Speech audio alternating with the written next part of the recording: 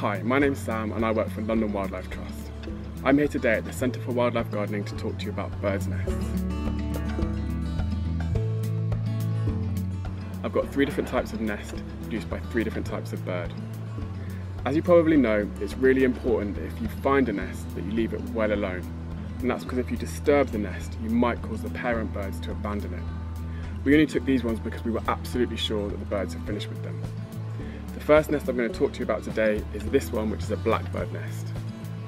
Blackbirds make neat nests out of grass, leaves and other vegetation, bound together by mud. The nests are built by the females alone, and they like to build them in dense vegetation, particularly in spiky or evergreen plants like holly, ivy or hawthorn. Blackbirds are monogamous, which means when they form a pair, they will usually stay together for as long as they both survive. Female blackbirds lay 4 to 5 eggs that are blue-green with brown speckles, and she sits on them to keep them warm. When they hatch, both the male and female bird will hunt for worms and insects to feed the chicks. This little nest was made by a male wren and is known as a cock nest. The male wrens make up to 7 of these unfinished nests each year, and the females choose which one they want and then line it with soft things like moss and feathers so that it can be used to lay eggs in.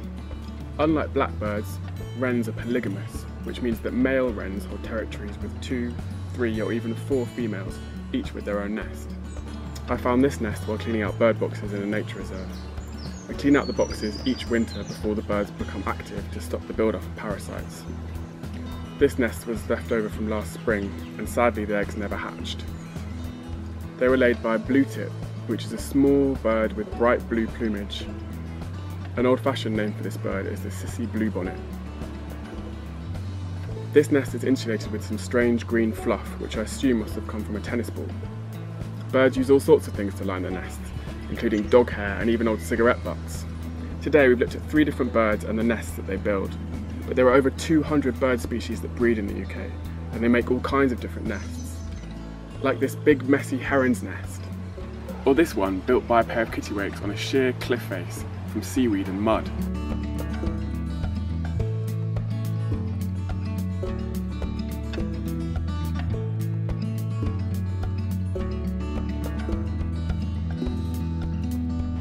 I hope you'll all agree that birds are fantastic builders, especially as they do all their building using only their beak.